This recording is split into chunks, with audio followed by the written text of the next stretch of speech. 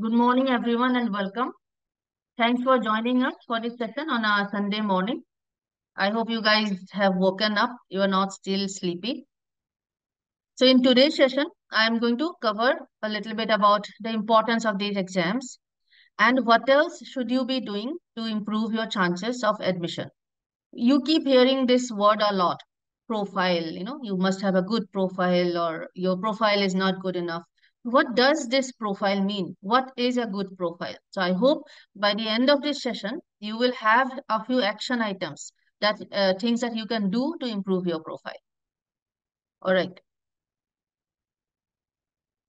Some of you are not Jamboree students, so quickly for you guys, a little bit about Jamboree. So we have been doing this since 1993. That is 30 years old. So it's like we are older than a lot of you here. One of our flexes is that more than 25% of our students score 1400 or more on the SAT. In fact, about a tenth, about 12 to 15% of our students score 1500 or more on the SAT. We have produced the highest number of 1500 plus SAT scores, and we also get quite a lot of our students who get admitted to the top universities. So for fall 2024, the admission decisions, the people who had applied in the November 1 deadlines, so their admission decisions have started coming out.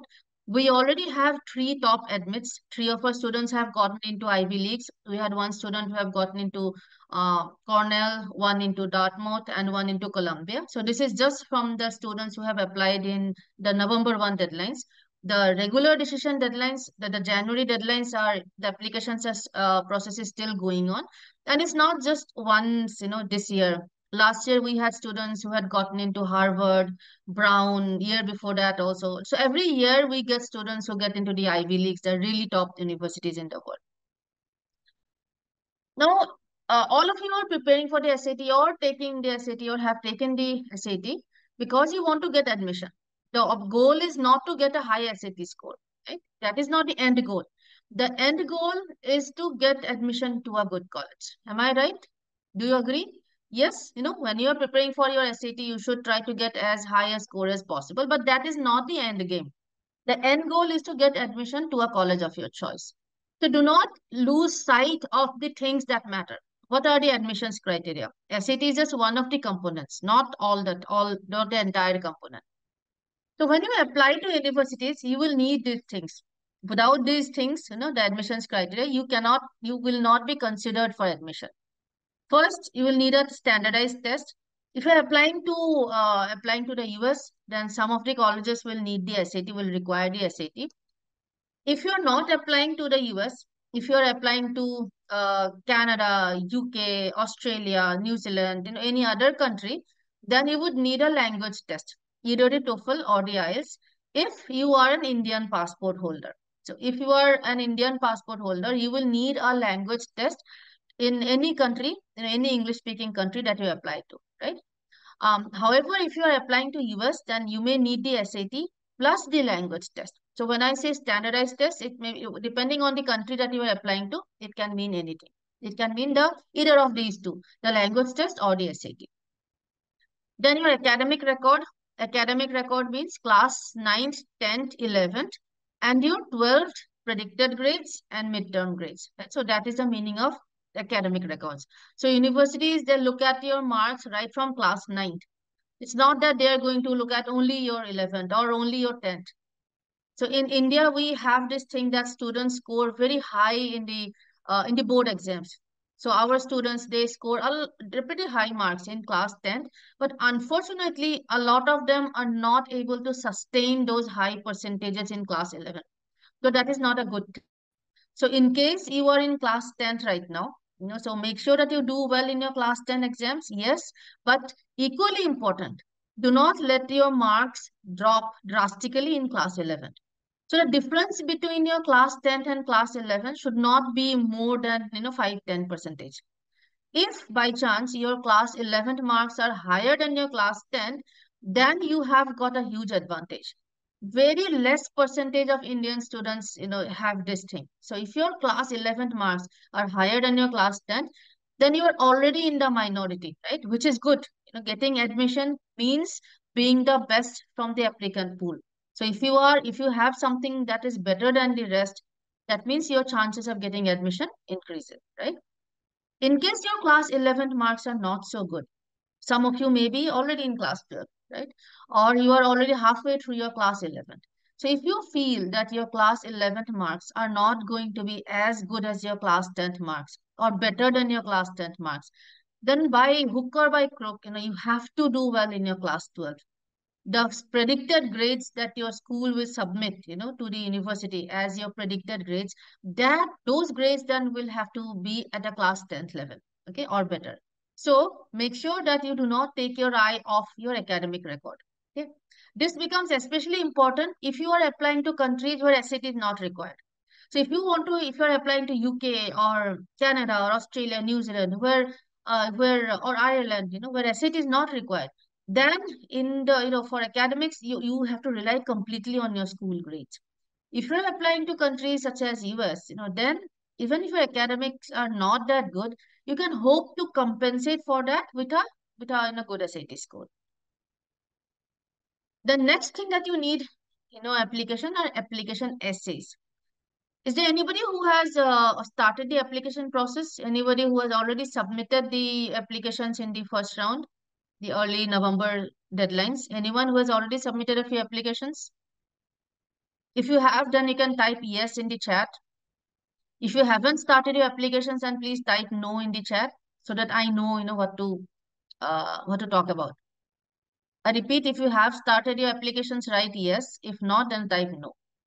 Okay, so all of you, majority of you have not started your applications. So first step is that if you are applying to UK, there is this platform called UCAS, UCAS. Go and make your account there. Making the account is free. Submitting the application costs money, but making the account is free. If you're applying to US, then go and make your account in Common App, COMMONAPP, commonapp.org. Go and make your account there, right? That you will know the application process. It's a pretty lengthy process, by the way. And there are a lot of application essays that you have to write. Okay, so the application essays, you cannot submit your university applications unless you have the application essays. Then there are letters of recommendation. If you're applying to UK, Canada, etc., you will need one letter of recommendation, but majority of the US universities will need three letters of recommendation. So these letters of recommendation will have to come from your school counselor and your teachers. Okay, so this is also a process that you should start now, especially if you are targeting the January deadlines. In the US, a lot of the universities have their deadlines in January. Your school will probably be closed for New Year and Christmas. So anything that you need from the school should be done now. If the school is closed, then you may not have the opportunity to get the letters of recommendation and the academics, etc. before the deadline. So if you are applying for fall 2024, that means if you're applying for next year, the session starting next year, and if you haven't started your applications yet, I recommend you to start ASAP. A lot of schools are going into their winter break, and during that time it will be difficult for you to get hold of your teachers, right?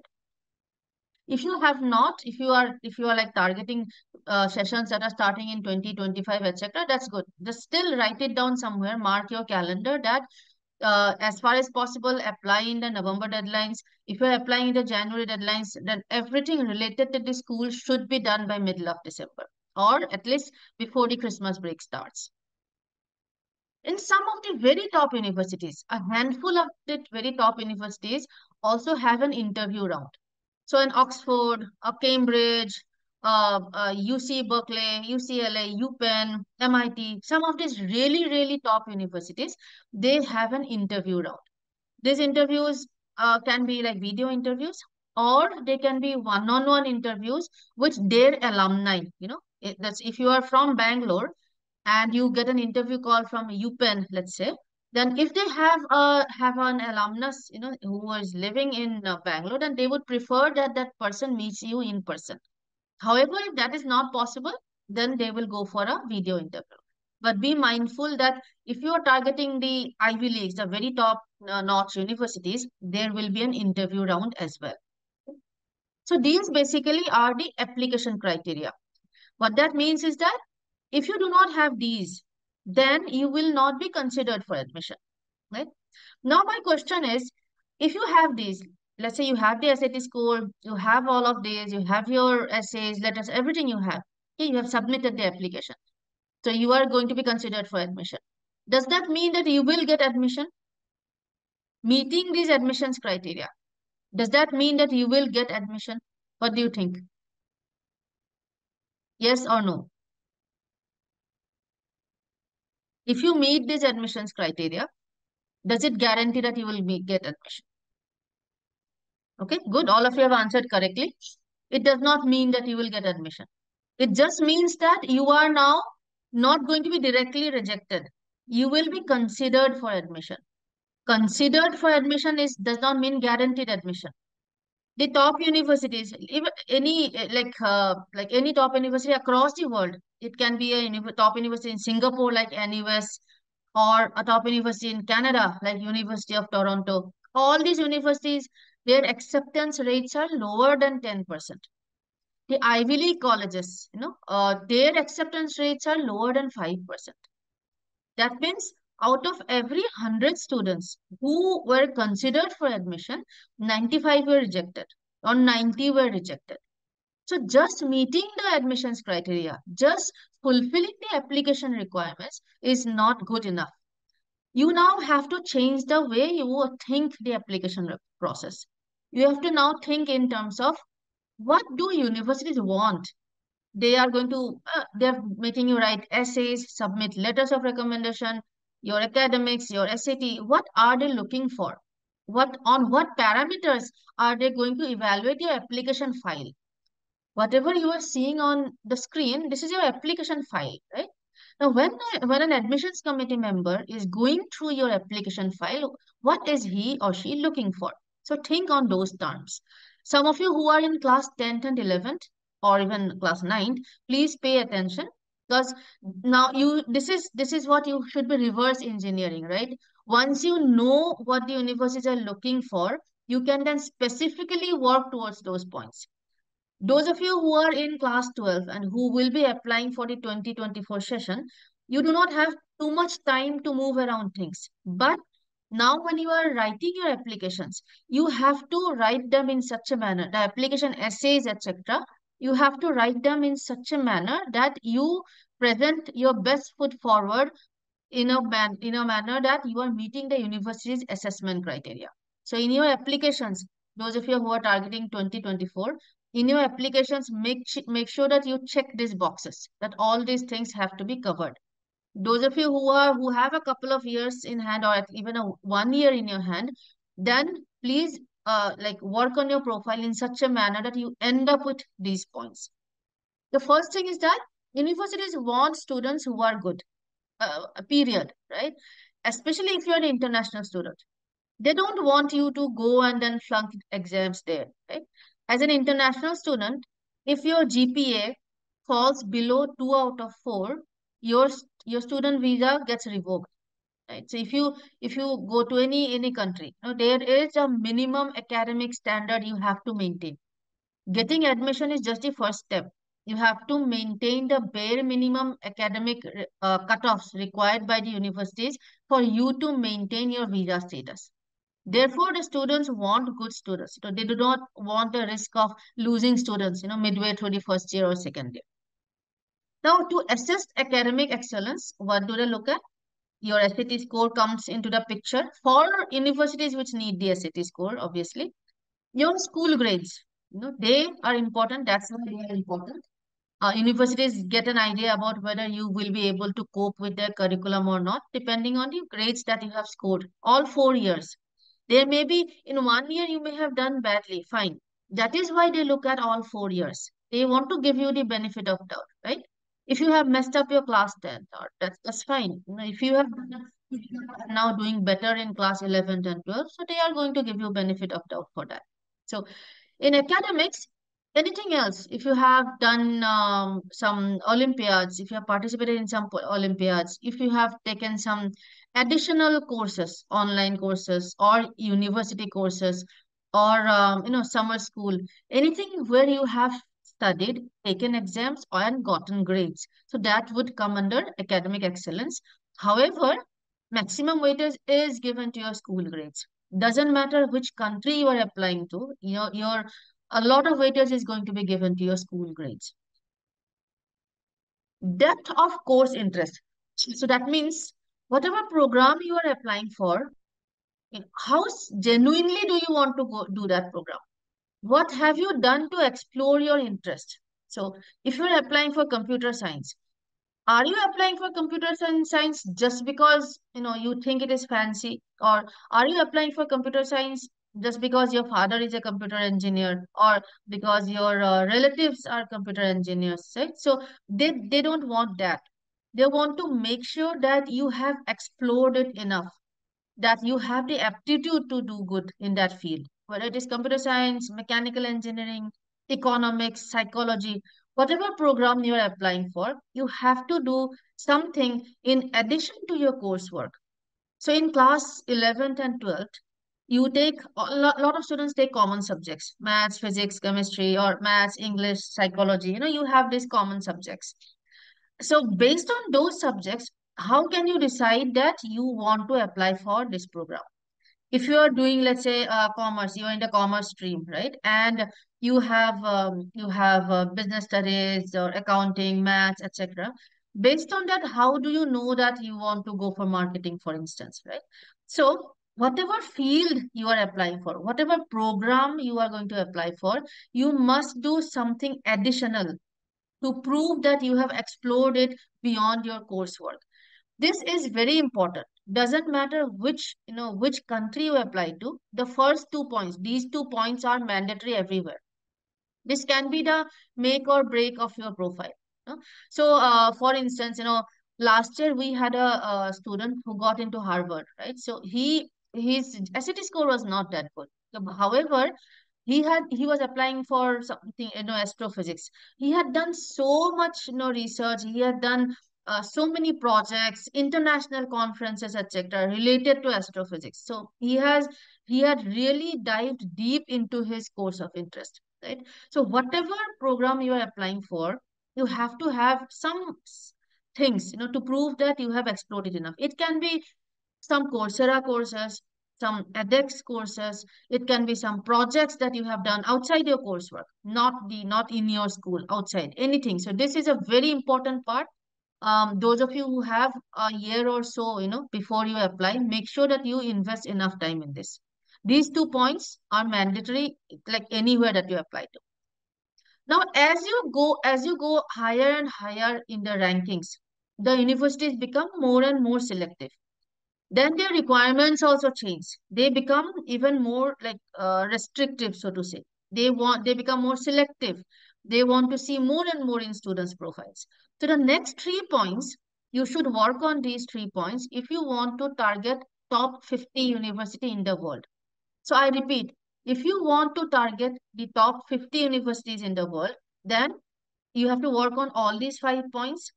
If you are okay with getting into a good university, but not a top 50 university, then it's okay if you just stick to the first 2 points, right? It's all about what kind of college you aspire to get into. So in case you want to get into a top 50 college in the 50, college in the world, then you have to like demonstrate activities that relate to creativity. So you have to be able to demonstrate that. How do you demonstrate that? Social media is a good place. So if you, let's say, your hobby is singing or your hobby is painting, then have something related to that, post on your Instagram handle, or you can have a blog also. A lot of you are not on social media, which is good. So you can have a blog, and you can post videos there. You can post take pictures of your paintings or whatever there. If you play sports, then let's say you have been playing tennis, since the age of 9 or 10, then I'm sure there will be pictures of you. So put all those pictures up, to establish the history. It should not come across as if you are doing it, for the sake of, application. So all of that, you should take care of. The next point is leadership. universities, especially the Ivy League universities, they love students who have demonstrated leadership during their school life, right? So if you are in the student council of your school, or you are the head boy or the head girl, or head of the MUN or something, some position of responsibility awarded to you by the school. That is a clincher. That is like that helps a lot. If not, then anything else. Maybe the school has some clubs that you are a member of, that you are leading, or maybe some extracurricular activities where you are the team lead. So do find out points where you can showcase your leadership skills. This is especially important if you are targeting the smaller Ivy League colleges. So in the Ivy League colleges, there are some universities which are huge, like your University of Pennsylvania, Columbia, Cornell. They take thousands of students. So they are huge. But in some universities, such as your Yale or Brown or Dartmouth, so they take just about less than 1,000 students every year. So they are even more selective. They give a lot of weightage to leadership and social impact. So depending on which college you are targeting, even within the Ivy League colleges, depending on which college you are targeting, you have to focus on that activity. Now, the social impact, this is a point which is very weak in Indian students' applications. What that means is that if you have a good social impact, that profile, which can be social impact projects, physical volunteering experience, if you have that good, then that will definitely help you stand out among the other applicants. Getting admission just means defeating the rest of the applicant profile, right? Getting admission just means beating your competition. So if you reverse it, it means if you want to beat your competition, do things which will help you stand out. So social impact is one such thing.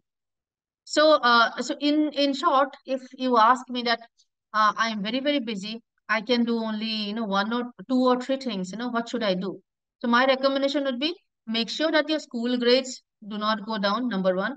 Number two, make sure that you have something to demonstrate to the university that why you are interested in the program that you are applying for. And number three is social impact. So if you have limited time, if you have to pick and choose like, which of these 5 points to work on, then I would recommend these 3 points. All right, so at this point, I would like to pause and like to give you guys an assignment, right?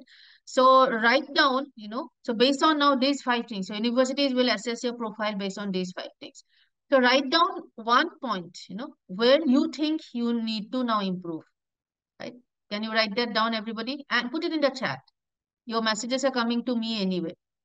So assignment is self-evaluate your profile and pick one of these points where you think you need to now improve.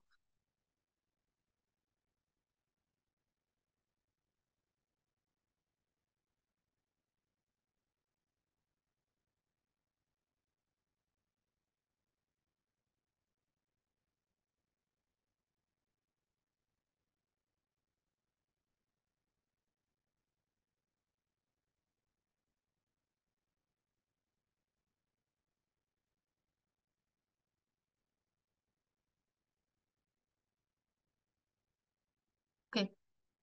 Okay. Thanks for being so participating so much. So a lot of you have said depth of course interest. So that is easy to do. Once you know what you want to do, then there are a lot of ways. The first one good place to start off is by taking relevant online courses on Coursera and edX. Not Udemy or LinkedIn or anything. Those are not offered by universities. So Coursera and edX are the platforms where universities offer courses. So you can start off this. As I say, that's a good place to start off with. And then you can, of course, next steps depending on how much time you have, then we can guide you on that. Some of you have said social impact. So within social impact, the maximum weightage is given to physical volunteering. So if you want to, if you have the option of doing something online versus doing something physically, then go and physically volunteer. And even if it is just 1 or 2 hours a month, that is enough.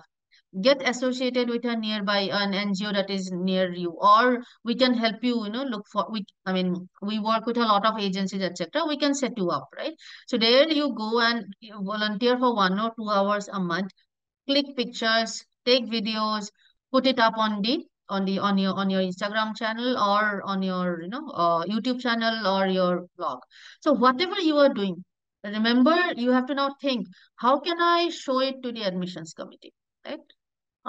Then some of you have said leadership. All right. So leadership again, easiest way to do is if you can get something, some position of responsibility from your school, then you the letter of recommendation that you will get from your school will cover that.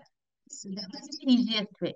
In case that is not there, there are some external leadership programs also. So if you like, we can help you. We, as I said, we work with a lot of separate agencies where we have programs, we have activities to build students' profiles up. One of you have said grades. Now, see, that is one thing nobody can help you with, only you can help. So, if you have identified that your school grades, that's the weak point, then just, start studying, right? And even then, you feel that my grades of the past, that means my 10th grades or my 11th grades are not good. You cannot change the past, right? What you can now think about is that how can I make up for it? So if your school grades are below, let's say 60%, below 70%, then I would recommend that you should target US universities and get a good score in the on the SAT. Which like if your academic grades are not good, then you will not be getting admission in the top universities in Canada, UK, Ireland, etc. These universities, they don't need SAT. That means the primary focus is going to be on your grades. So if your school grades are below 70%, you will get admission into far better universities in the US than in any other country. Okay, so keep that in mind. So we had a student 2 years ago. She was my student. So she had she ended up getting a like 62% or something. So but so she applied to UK colleges in UK and Singapore and everything, but she did not get admission. However, she got admission into UC Santa Cruz, University of California, Santa Cruz. Currently, she is in her second year and she's doing really well for computer science. Okay, so if your academics are below 70%, you will get admission into far better universities in the US than in any other country. Okay, so keep that point in mind while shortlisting universities. Next point now, SAT requirement. Some of you have taken the SAT exam, and some of you are planning to take the SAT exam. So you should know the requirement, right? Where is SAT required, where it is not required. If you are applying to a university where SAT is not required, then what you should be doing, etc. So when you look for the SAT, policy of the different universities, SAT is primarily a US thing. I mean, SAT is not required outside the US. So even within the US universities, if you go to the website, you will see these languages that we are test mandatory, or we are test blind, we are test optional. So you will see these three words, these three phrases, and they have different implications. As far as you guys go, as far as an applicant goes, these three statements have totally different implications. So let me like break it down. And this is when it comes to this point, if you get this point, this is what I mean by how important is the SAT score, right? Test mandatory means SAT is mandatory. You have to submit. You have the SAT score, and it is going to be one of the important, assessment criteria. So it is. So this is straightforward. So of the top universities, so Georgia Tech is the university which requires SAT. So if your SAT score is less than 1480, then there's not a very high chance of you getting admission into Georgia Tech. Let's put it like that. Indian students score really, really high on the SAT exam. So therefore, if your score is less than 1480, then it becomes getting admission to a college like Georgia Tech becomes very difficult. A lot of the universities ranked below 50. For them also SAT is mandatory. Hmm. Having said that, because they are not so highly ranked, then you can, even with a score of 1250 plus, you should be able to get into a decent college. And if you have SAT scores of 1450 or more, then in the universities ranked below 50, you have a very good chance of now getting scholarship.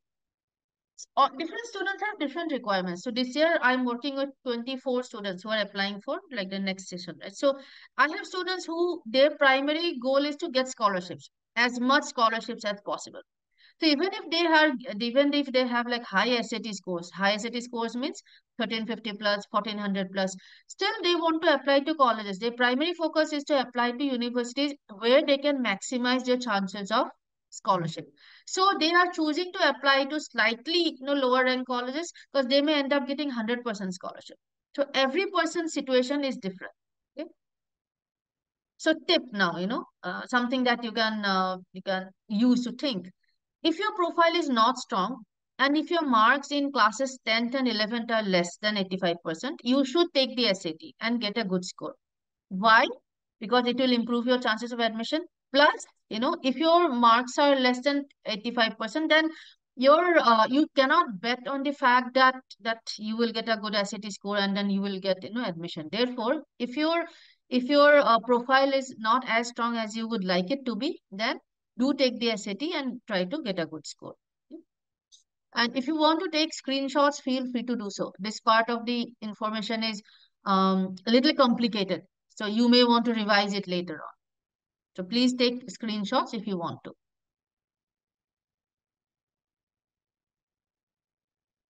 Okay. Then comes test blind. The test blind means even if you have an SAT score, universities are not going to look at it. In fact, you can't even submit your SAT score. So your university outside the US fall in this category. So they do not need SAT scores. You can't even submit your SAT scores. Even if you get 1600 out of 1600, you are not going to get any benefit. That is the meaning of test blind. In the US, University of California system, right? So they are test blind. So your UC Berkeley, UCLA, UC San Diego, there are 9 universities in the University of California system, and they are test blind. So even if you get, I repeat, even if you have a 1600 out of 1600, you are not going to get any benefit applying to these universities. Now, what this means is that, let's say that you have got great academics, great profile. For some reason, you have messed up your SAT. No, it happens, for some reason, you have messed up your SAT. Then you can apply to these top UC colleges. You can still get into a very good, top university, because they are not going to look at SAT anyway, right? So this is a call that then you can take. So you should apply to test blind schools only if your profile and academics are strong. And right now, for example, the deadlines are coming up in January and all, right? So if you do not have the time to retake the SAT, if you are not entirely happy with your SAT score, but if your academics and your profile are strong, then you can apply to the test blind universities. Okay. Everybody clear about the difference between test mandatory and test blind? If yes, then can you give a thumbs up? Is everybody clear between the difference between test blind and test mandatory? They are like opposites. Test mandatory, you have to take the SAT. Test blind is, even if you get 1600, we are not going to look at it. So they are like polar opposites, exact opposites of each other.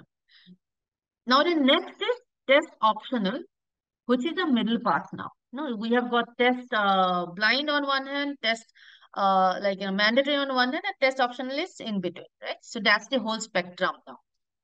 Now test optional, what does test optional means? So test optional means you can apply without the SAT score.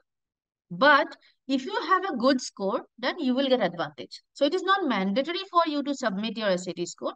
However, if you have got a good SAT score, you will be given preference.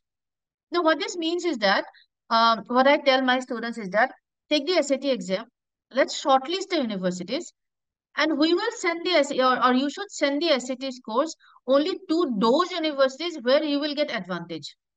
For example, last year, one of my students, he had an 1190 on his SAT. So, which is low, right?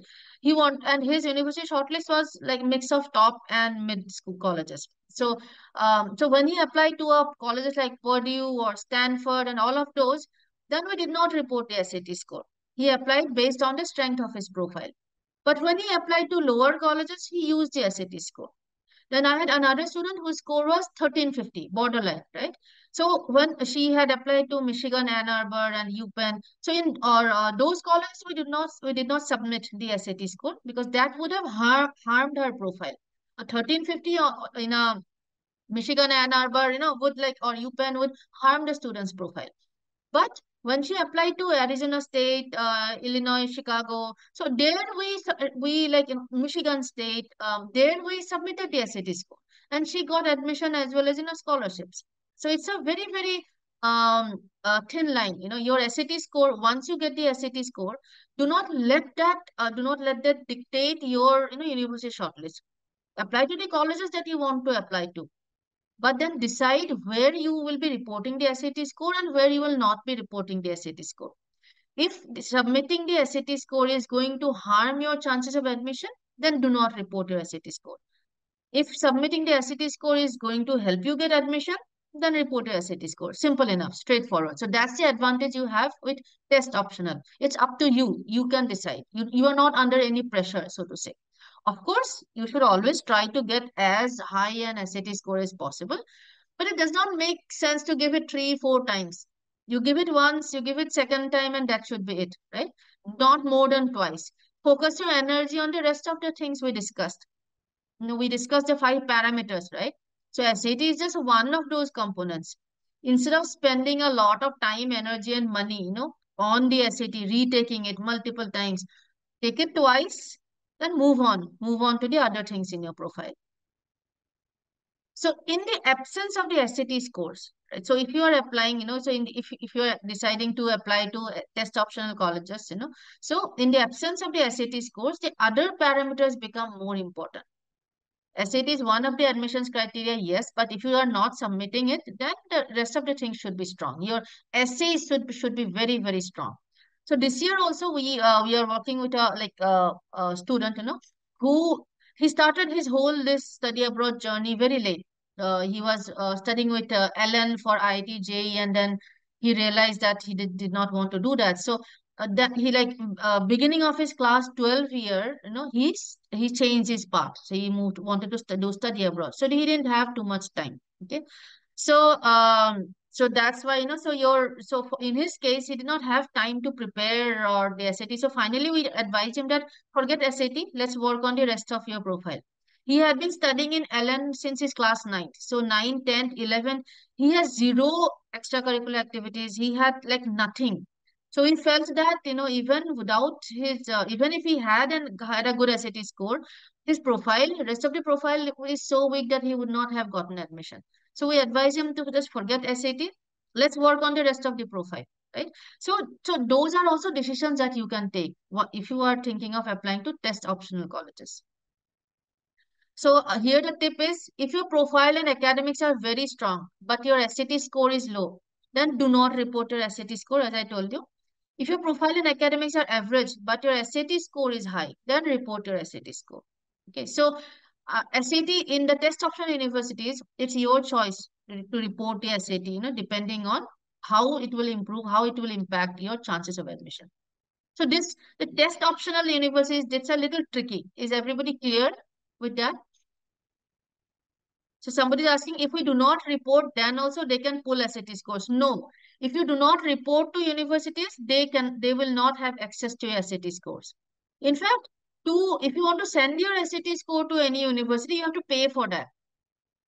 And I mean, you get to send your scores to 4 universities for free, yes, but after that, if you want to report your score to any universities, you are going to pay for that. So it's not available, it's not out there, right? So universities cannot access your SAT score unless you choose to send the score to them. Aditya, I hope that is clear.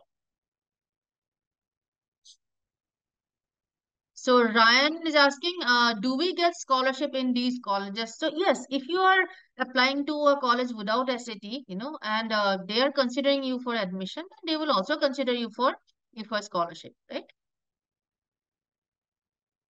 Ritik, you are asking, is SAT accepted in all universities across the world? So when you say accepted, see, it's not. So for example, you cannot submit your SAT score to universities outside the US, right? In India, if you want to apply to India, then some of the Indian universities, such as Ashoka, Plaksha, Kriya, they will, or Narsimonji, they also accept the SAT score, yes. But it's like US and India. That's about it. So Manish Rathi, you were asking, when you apply to colleges, you will not have 12th grade marks. Does 12th grade marks matter later on? Yes, very good question. And the answer is yes. So I told you that you will need to submit predicted grades. So your school would be submitting something called predicted grades. So they would say that we predict that like what was we predict